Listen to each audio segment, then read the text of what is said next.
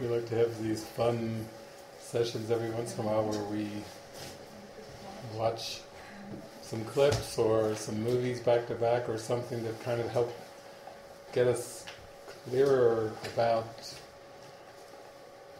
our mind and awakening, and really come closer to that point of complete involuntary non-judgment, which is what the point of all mind training is about.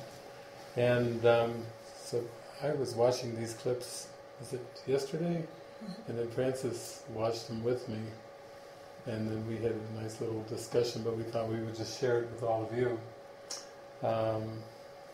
It reminds me, throughout history, especially of the ancient Greeks, they would sit around in the pools and have these wide open, free-ranging discussions where you could bring up any topic.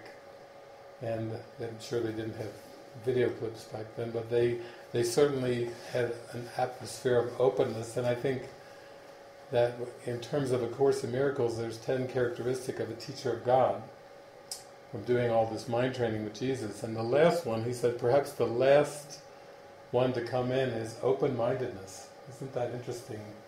The final characteristic, imagine to have a free and open mind where you could just take in everything from a delightful space of the unification of all that's underneath this world. And these kind of clips I think are helpful for that, because there are some real passionate people in here that really are loyal to their belief systems and loyal to trying to follow with what they believe is helpful for themselves and others. And then when you kind of juxtapose them, some of these are just classic, especially like the ones where they're like having a round table discussion. And one of them has Joel Osteen, who's the pastor of the largest church in the United States, and Deepak is on that one. He doesn't say anything, but it's just interesting when you bring together people of different faiths. We did watch a movie a while back, it was called Decoding Deepak, and his son was kind of poking at him, because he would go on some of these shows and kind of get engaged with the questions and answers and could get a little fired up. And these ministers are definitely fired up, but I just see it as a good discernment lesson for all of us, and maybe we'll have some very nice insights like we had after Kumari, that movie. I think there's 3 clips we're going to show. The first one is more about Christian ministers commenting on another Christian minister. Then the second one is a Christian pastor addressing his congregation, basically. And the third one is this Christian minister talking to people of different faiths. And it's just funny to see the impossibility of trying to channel God's law or words into this world of form. And then everybody was trying to prove that they're wrong or they're right, one way or the other, but it's a lot of fun. So we thought we could have a very lively discussion afterwards, see what was going to bring up. Yeah. Okay. So sit back and enjoy. I wish they'd showed me clips like this when I was growing up in the Christian church. It could have been a mind-expanding experience, because I'd had a lot of questions. What about, and that would have opened up a lot more discussions, but we're always in favor of anything that brings the mind to healing.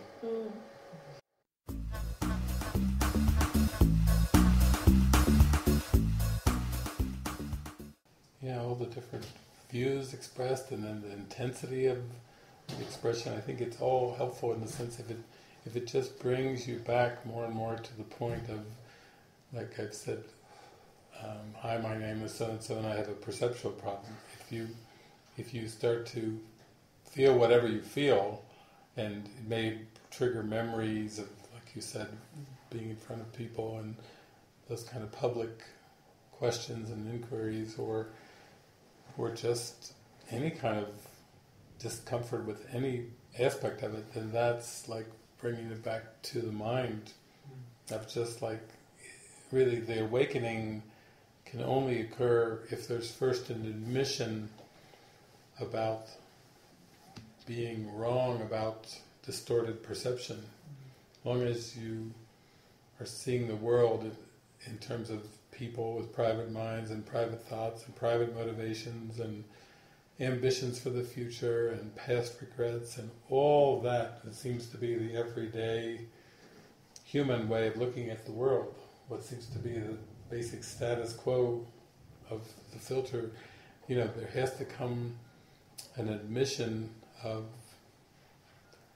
I've been mistaken, or that is not, that way of perceiving has never brought peace of mind, and therefore there must be another way.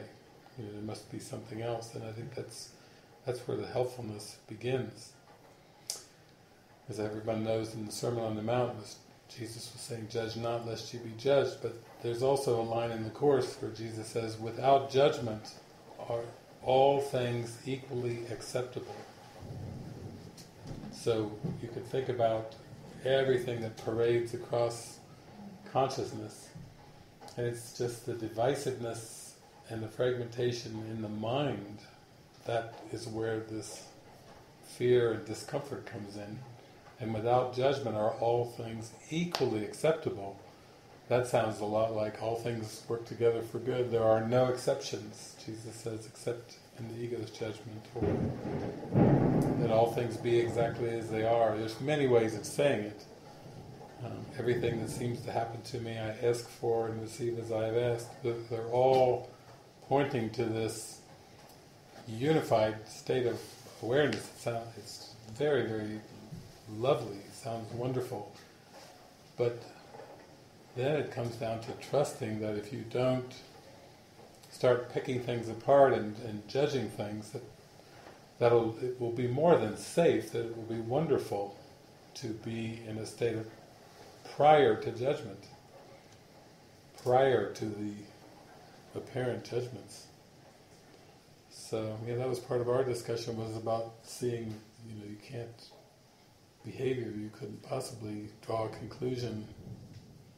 Because all the debate, all the opinions is just about which behaviors are right, which behaviors wrong. It's like, I think we were listening to your commentary to the lesson this morning.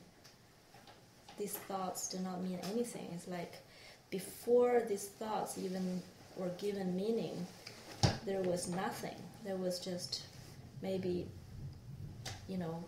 fragmented perception, but was meaningless. And that engenders fear, and then the mind wants to minimize the fear, so it started to interpret and give meanings to justify its own existence and the meaninglessness of this world. So even all these thoughts, the purpose of it is not even about any of it in and of itself. It's just for such a deeper purpose to try to justify the false. So knowing that, I feel, any of the judgment, any of the thoughts, any of the meaning given to any perception it's all equal. There is no better thoughts, or, it's all equal. And I feel like, just the third clip, just seeing the impossibility of trying to be right in this world, in this perceptual world, trying to say what is God in this fragmented reality, what is God's will, what is God's law here, how you behave.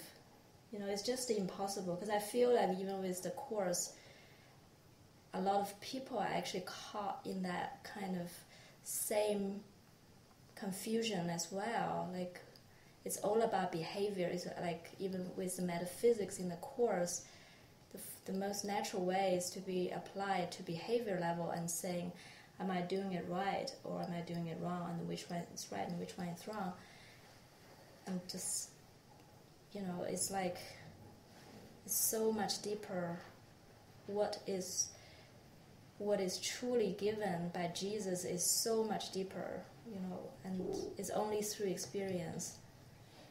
So it's like, okay, we watch this, and which our minds wants to engage. And I, even notice this mind wants to know whether Oprah was right or wrong. It's just wanting to find something in this world. The temptation of trying to give meaning to this world. And it's so much deeper that we're asked to let it all go, like really trying to lift beyond that there's any meaning in this world, there's any meaning in any opinion whatsoever, and come to an experience.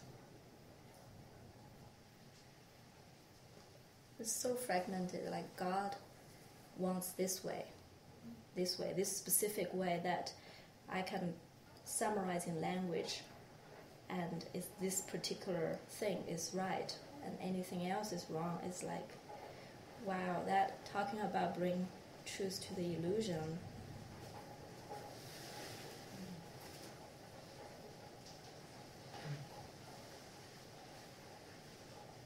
But when I watched the second clip, I actually feel, I don't know, I felt something with him. I actually felt something that maybe it's just how radical the message is, and how we need to not compromise anything. Like there's a very deep uncompromise that's been called upon. I can feel with that pastor actually, but when he actually specify things in a very concrete term and saying this is right, it's like, oh. But there's something, spirit behind it, I can feel it.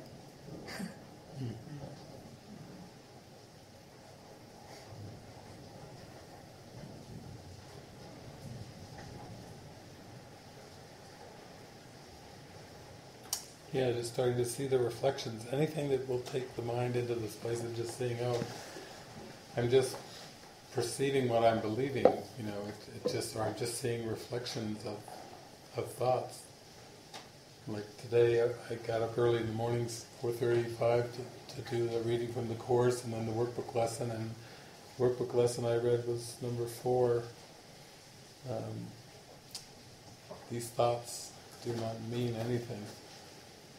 And then later in the day, I think later in the morning, I looked at my news feed and it was Oprah Super Soul Sunday welcomes Eckhart.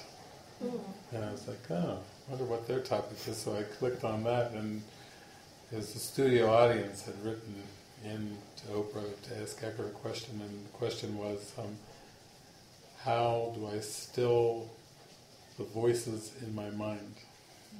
I just saw, it was an interesting reflection. I haven't heard of him being on Super Soul Sunday for the longest time. Apparently he wasn't, and then just on that lesson, that was a reflection today. But you start to take everything as a reflection of your mind, then it starts to take it out of that context of whether it's judged good or bad or right or wrong or helpful or unhelpful. It's like those are pointless questions ultimately. If everything you perceive is a reflection of your mind, you're just getting what you're asking for. And that's how it works. The mind is so powerful, it just sends out, like, it calls, it draws forth witnesses, and if you start agreeing and disagreeing with the witnesses, then you're still denying that it's all just your thoughts. And if you start to bring it all the way back to mind, then the real question comes down to, who am I serving, or what is my purpose, or what is my goal? At a mind level, you see how that starts to simplify everything. That's where you can focus the practice.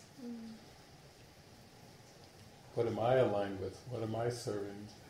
What purpose do I hold forth? And it takes the whole looking to the world for answers and meaning. It just pulls the plug on that.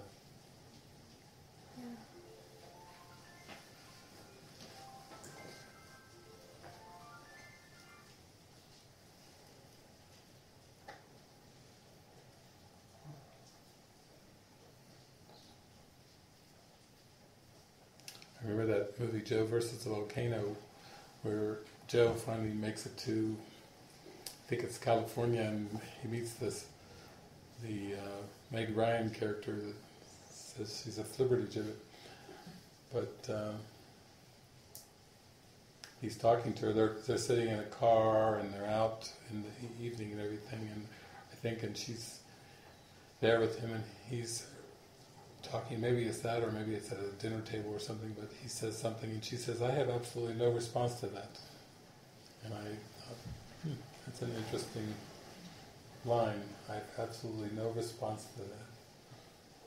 But ultimately, it's where is it coming from? If it comes from a place of clarity where you see that basically you have no response, good or bad or right or wrong to anything, then that's where you start to realize it's not outside. There's no need to justify, respond. Think of all the energy and time that goes into taking a side or justifying something, explaining something. How many of us have grown up and we've had somebody come up in our face and say, "Explain yourself." We're like, like we really believe we have to, or that it's necessary, but to come to a deeper state of mind where there is no needing to justify things or explain, just to come into guidance, living a guided life, living an inspired life without any justifications or explanations.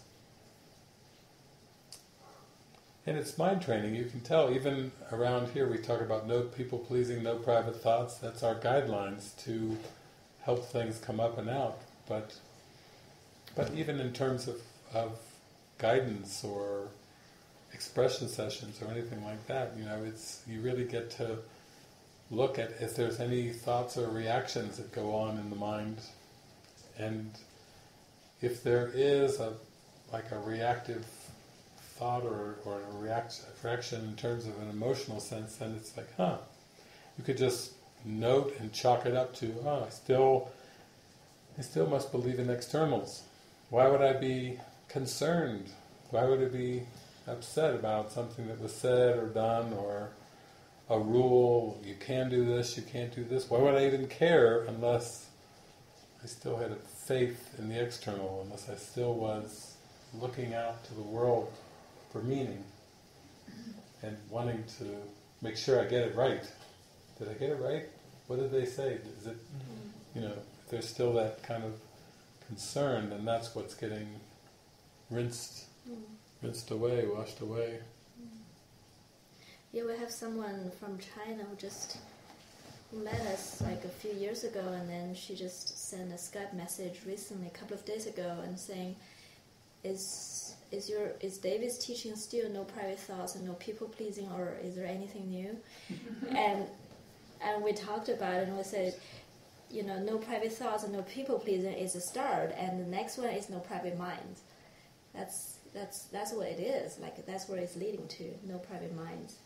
And that is the experience of there is no external, and to see that is, if there's anything is out of this desire to still be small and still be, something that is separated from the external world, and then everything else is put onto that desire, interpretation and being a victim and all that. But that's where we're heading. No private thoughts, no people pleasing, no private minds. No private minds. Meaning there's only one mind and there's no world apart from that mind. Because I went out there just to sit while they were finishing up on lunch, and at the very end I pulled out my iPhone and I showed this little clip from Facebook of these two women who had a camera and a timer on the camera. So they had probably set it up. They pushed the timer thing so they could run and get into the photo. And so you can see the two women running in slow motion towards this rock. They're going to both run, it's very slow motion. They run into the rock, and then they jump on the rock, and then they kind of hold arms, and then they are posing for the the thing to go off, and then just before the picture takes, because it's all actually like a video, so it's just, instead of being, it shows the dog, one of their dogs jumping up, and his face goes over the whole screen. And then after that it goes off, and then it's just got blank thing, and it says, Amy, who was one of the women, Amy had the thought of photobombing, where somebody tries to bomb a photograph. Amy had the thought of photobombing, which I thought, there it is again, it's just a little quantum teaching on Facebook that it wasn't, if it's supposed to be funny that the dog jumped in and blocked the shot, you could barely see the two women in the back by the rock, because the dog's very innocent looking face is looking into the camera, and that's mainly what you see.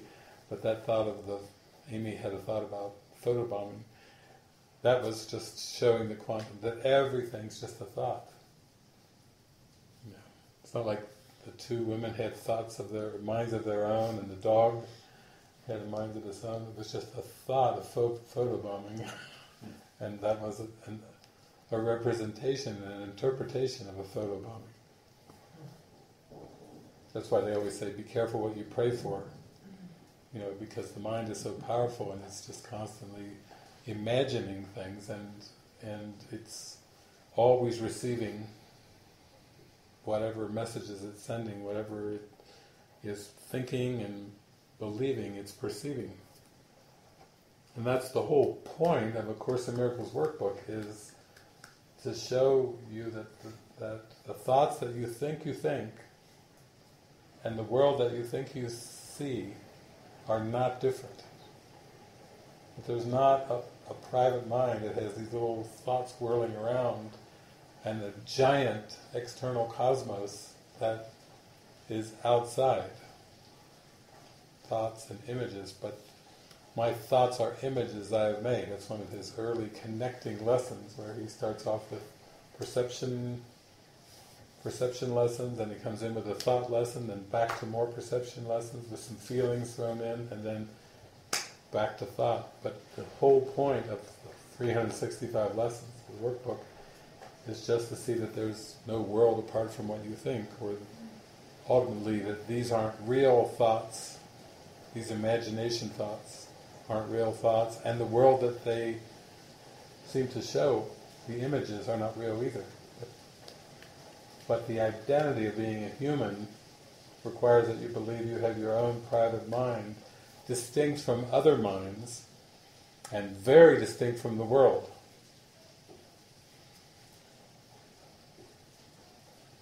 Hiroshima, a nuclear detonation goes off. It's like, everyone's watching on their little TV sets, seeing this mushroom cloud go up. But when you start to apply the Course, my thoughts are images I have made. You start to realize that nothing in the perceived world is actually happening. It's just an experience of these unreal thoughts that the sleeping mind is having, believing that there are externals. That's why are children a little concerned when they go to a brand new school and have to meet new teachers, a new principal, new classmates? There's a little anxiety, there's an anxiousness there with meeting new people, not known people, new ones. And then even in the ones that are known, more homicides take place within families of those known ones, those loved ones turn out to be the murderers. There's more homicides that occur in those kind of contexts. The emotions are so highly charged, but it's this sense that there's a self and there's others, and that there's an inner and an outer, even more deeply in there. There's this distinction between an inner and an outer. So that's really what the whole thing's pointing towards, is that it's all one mind, and there are no thoughts apart, there's no world apart from what you think, there are no people apart from what you think, that people are not really autonomous individuals with their own private minds and private thoughts, but they're actually, they're thoughts, they are thoughts. Next time you're concerned about losing somebody in your life, you might just remember they're a thought in your mind, they're still in your mind. They can't go anywhere. You can't really lose something if you're holding on and still thinking of them. You know, sometimes people say, "Oh, they're gone now.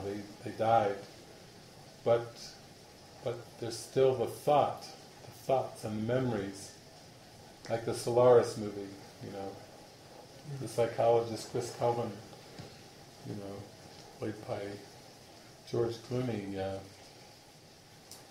His wife has, we find out, committed suicide, but he keeps thinking of her. There's something unresolved.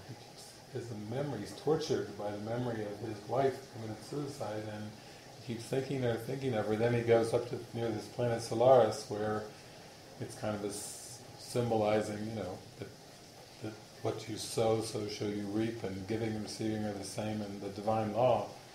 So not only is he thinking of her, he's dreaming about her, and not only is he thinking about her and dreaming about her, but when he goes to bed, his friend up there says, when you go to bed at night, lock your door.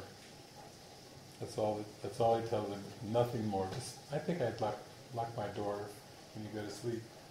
So Chris Calvin goes to Solaris, he's thinking of his ex-wife periodically, he's dreaming of her, and then as he's laying there, he seems to be having a dream of her, a vision of her, and then you see this hand come over his shoulder. All you see is this hand, this feminine hand on his shoulder, and then he wakes up and he's startled because she's there in bed with him, touching him, thereby violating the belief that the dead and gone are actually dead and gone. That's a belief. Everything is a belief. So she was still very much in his mind and was still very much unresolved. And as the movie goes on, you know, you start to see that she's like a memory of what he gave to her. You know, that's how Jesus tells us this whole projection works.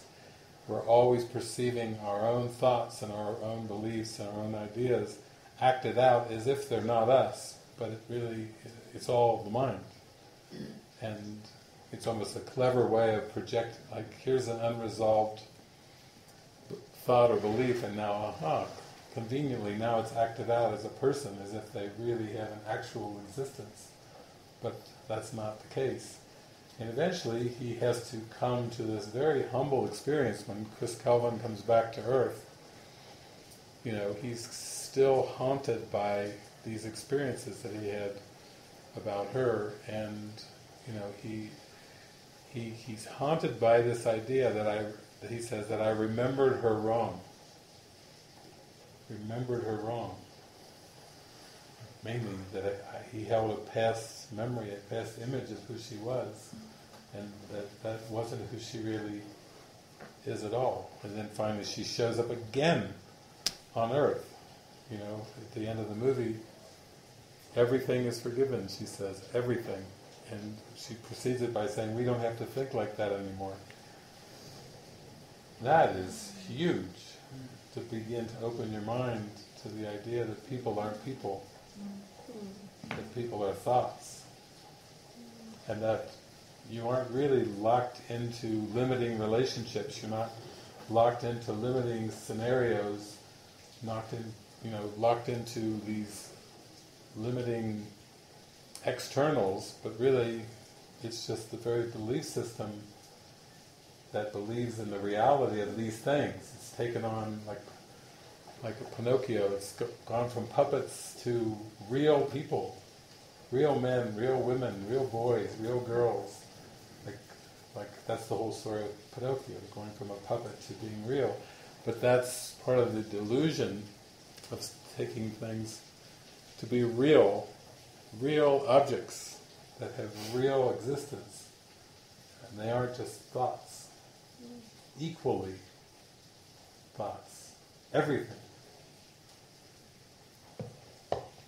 Frances was talking about, she's been listening to audiobooks of Mary Baker Eddy's Science and Health, the Key to the Scriptures, and the Urantia book. And just enjoying those, but that's really the thought of Christian Science. That's the whole... People always say, are there any denominations in Christianity that are like kind of cool or hip or kind of lined up? I say Christian Science. There's one. One out of hundreds, thousands. But basically the teaching of that, the symbol of that, is that there's no mind and matter, and what does that mean, there's no mind and matter? There's no life, truth, substance, intelligence, and matter. You mean there's no such thing as human life? Exactly. Exactly. That is important. What about plant life? Nope. Animal life? What about Cecil the lion? Animal life? There must be something about animal life. Nope. Is that radical? Nope. To the ego, yes. But is it radical? Nope. But it's like just to open to that idea would be a revolution in the mind. Talk about healing. That would be a revolution. That soon your cares and your worries and concerns would disappear, because if it's all mind, all equally mind, then there's no inner, there's no outer. You don't have any more loose ends to wrap up. What a struggle to wrap those loose ends up. What is that all about? Quantum forgiveness says, no, they're not really there to be wrapped. Wrapped up. Yeah. So this experience, it's more like just opening up to it and saying, wow, that's... Show me. Like you were saying, Kira was saying at lunch, it was... Suzanne was asking about the movie Mission Impossible, and we started to explain it, and then it just was like, wait a minute. Almost like I can't answer that question. It's the whole experience is quantum. But if that's the case, then there is no movie. So you find yourself having a difficult time explaining how the movie was. Because you started, it's great. I'm great. Everything's great. You got to get honest. You got to take it full all the way. You see, because then you're not trying to dissect or label the parts and give evaluation of the parts, because that's the problem. Believing in the parts. That's really fun. I think it's great. Some of these clips are really... it's a good springboard. It's like these clips, it feels like, in a way, they're just a good reminder, like as a contrast. Almost like shakes the mind up. It's like, whoa. Like somehow, in a very quick way, it's just like, really, this is... I don't know, like kind of almost like, do you want that, like truly, is there anything attractive about that, any of that, right? And it's kind of like, it feels like the experience is like, oh, definitely not. Then it's kind of like, then there's like a deeper, right away there's like a deeper openness to like, okay, show me, like this is definitely, I can't find it there. It's almost like a reminder where you cannot find it. And the way you cannot find it. It's like this, it's like been there, done that. It's almost like, oh no, like almost like, could be like a bit of a fear, just like don't want to go back, don't throw me back. It's like okay then. So it leaves you no choice but to like show me, just like open up. Like sometimes like it's better if you see it on the screen like that. Again, it's a time collapse, right? Like let it play out, and then it's like oh, okay, I don't want this. Just like kind of like show me, but it's like sometimes whatever it takes. And yeah, and it's just a reminder to be so vigilant, because I was just saying such like this firmness with the mind training. It's kind of like it's such a like it's like a rope. You're walking on a rope. It's like one step away, and you're what's happening? Who am I? Am I this guy or this guy? What am I supposed to watch? And kind of like, and the whole outer is there. So it's kind of like that. Like all of it just comes down to purpose. What is it for? What is it for? Every communication, really, what is it for? Like, accept the means, but a bit of a like the means are real, and there's some kind of like real value in it. It's like you're back in like in that like what's happening in the matrix, so to speak, and it's just back to the purpose. What is it for? What do you do it for? You communicate the words, but underneath it, like, what is it for? And just like kind of be so clear, and so the reflections are like clearer and clearer and clearer. And so I find every so often to watch something like that, it's just helpful. It just snaps so quickly into like, show me. I really like. You keep one judgment or one preference. This guy's better than the other, and you keep the whole thing. It's like you're in there. It's just like, please show me. Like, please, just like it sounds like there's no other way. What's the truth? So. Yeah. It's like if we have any judgment about anything, reality, then a clip like that counters that, then you feel, it's like the mind is still in the right and wrong, like it's still in the specifics, and the calling for us is really just going beyond that, like we're not to be right either, and we're just to constantly release everything we know. That feels helpful actually. Sometimes there's something just so different than the Course, and just come in and it's like, okay, I think I know the truth, and it's not so either. Yeah, there's a line in the Bible that said, all things work together for good for those who love the Lord. I would say for those who are aligned with the Lord, all things work together for good. All things work together for good. And then in the Course, Jesus kind of further clarifies the Bible. He says, all things work together for good. Same line from the Bible. There are no exceptions, except in the ego's judgment. But there are no exceptions. So all things work together for good. There are no exceptions. So, but that could only be realized if you see that it's all mind. That it's all mind. That there actually is nothing physical. I mean, that's the question I get a lot, is all about levels, and well, there's the horizontal level and the physical level and this and this and this, but what if everything is mind? Everything is equally mind. Jesus does say that in the Course. He said this is a world of ideas. He calls it a world of ideas.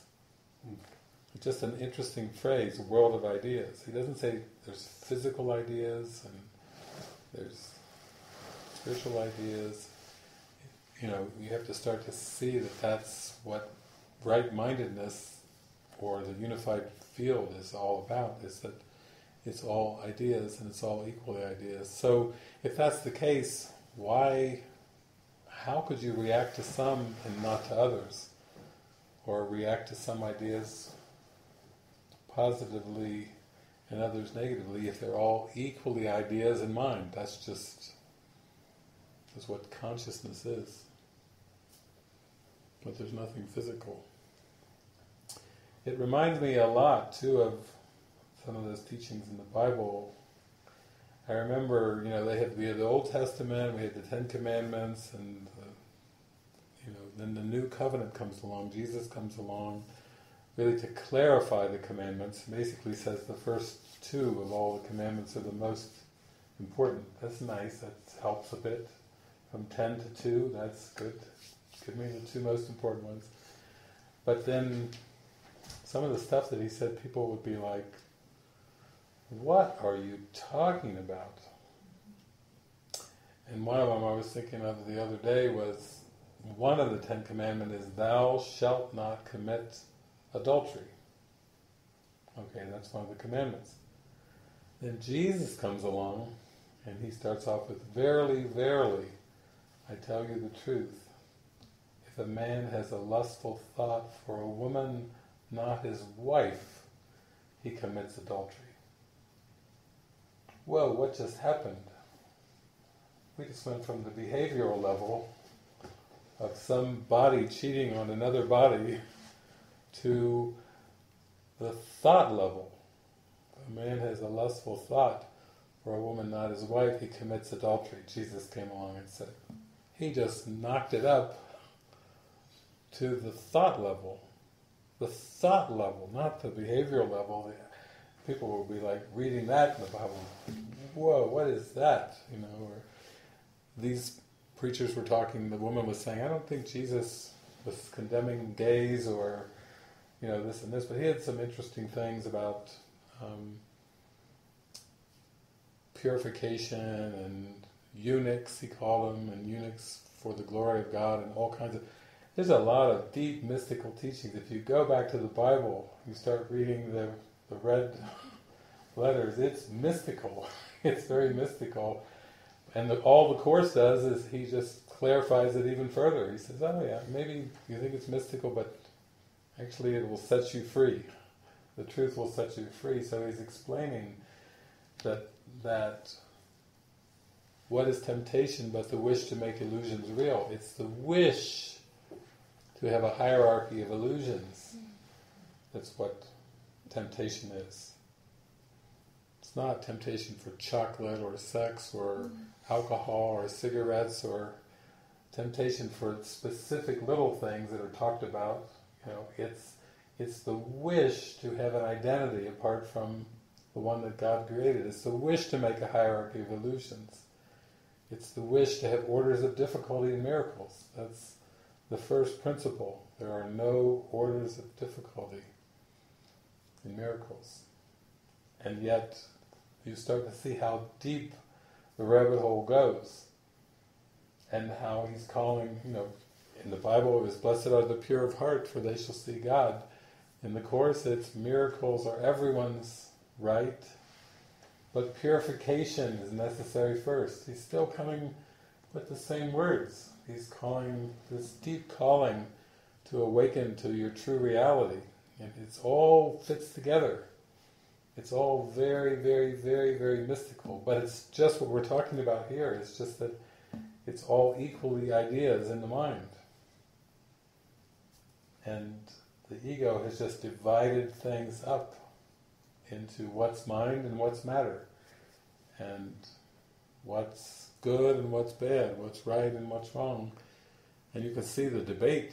All it is a fragmented mind that's seeing witnesses of fragmentation. And at some point it has to dawn, wait a minute, that's right, all things work together for good. There are no exceptions. Wow, there are no exceptions.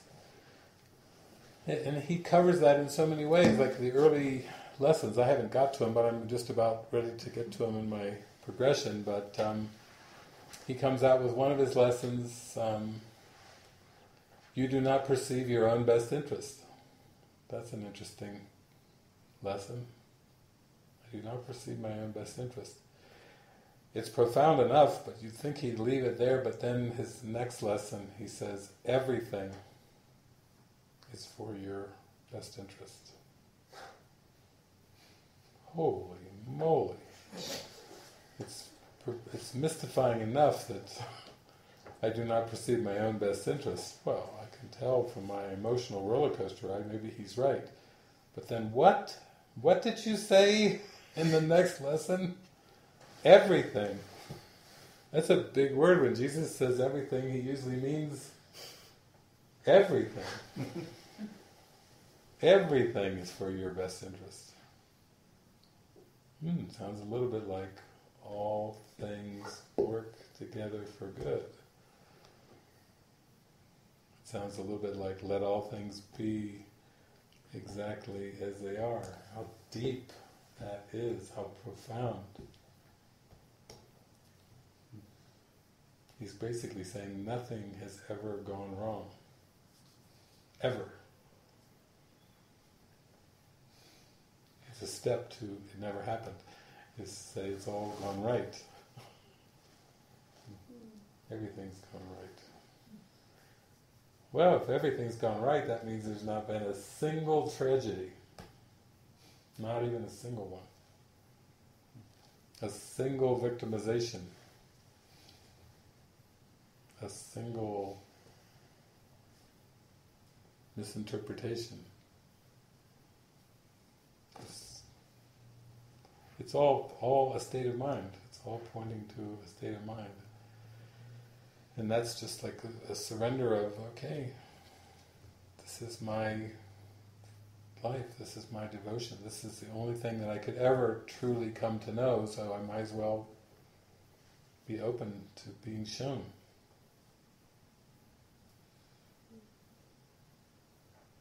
There we say it's the only game in town, the only game available is the happy game of non-judgment. So that's an invitation to the happy game.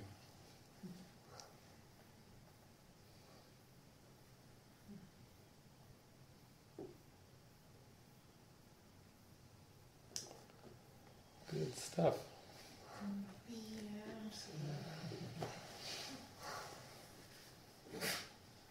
That seemed like a good reminder.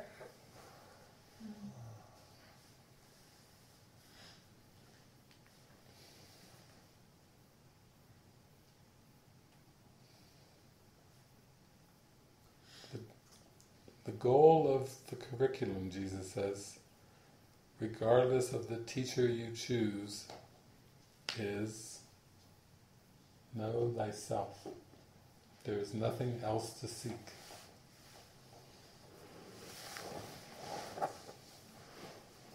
He's weaving in the ancient Greeks, know thyself. He's weaving it right in. There's nothing else to seek.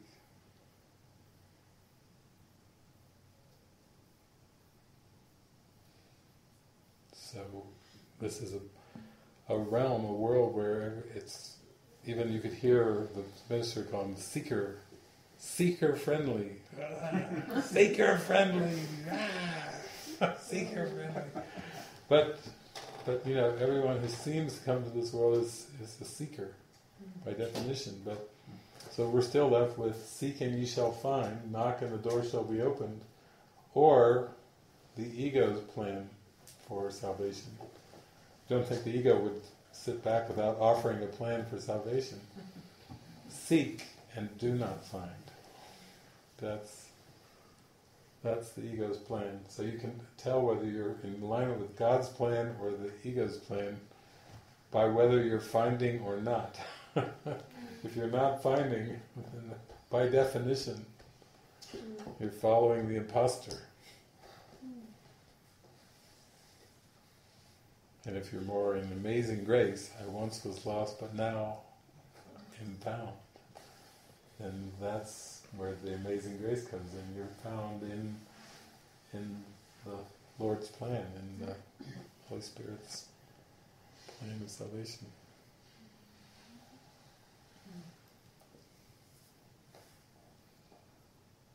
It was interesting, that one clip that was in there about Oprah when she was talking about there are many ways to God. It was so funny because I remember it was one of those moments where the Holy Spirit said, turn the TV on right now. I said, now, and I turned it on and it was Oprah, and it was that particular show. Because I watched a little Oprah here and there, but not like regularly, but that show, and I sat down. The Holy Spirit says, now sit down, because I turned on Oprah and I saw this big, heated exchange going on. And the Holy Spirit said, now sit down on the couch. So I moved back and sat down and watched the show. But yeah, they got into the whole discussion was opening about spirituality and pathways to God, and Oprah was basically making her point that there are many pathways to God. And then in that little clip we saw there was someone in the audience contesting her and saying, oh no, Jesus is the only way. Jesus is the only way to get. You saw the woman on there. And after that woman said that, it was like an explosion of energy hit the whole TV set, where she was. And the camera started to like shake. It totally started to go into entropy, started to move to chaos. I've never seen an Oprah show where they hit on such... They've hit some... I watched Jerry Springer, and you see people hitting each other and chasing each other, but I mean the whole audience, they had touched upon a deep nerve about whether there's one way to God or there's multiple ways, and then I remember I sat there and watched, and it just... People started shouting from the audience, and the camera started shaking, and I thought, wow, the place looks like it's going to explode. And then at one point, you know how Oprah is with her, she has to get her commercials in.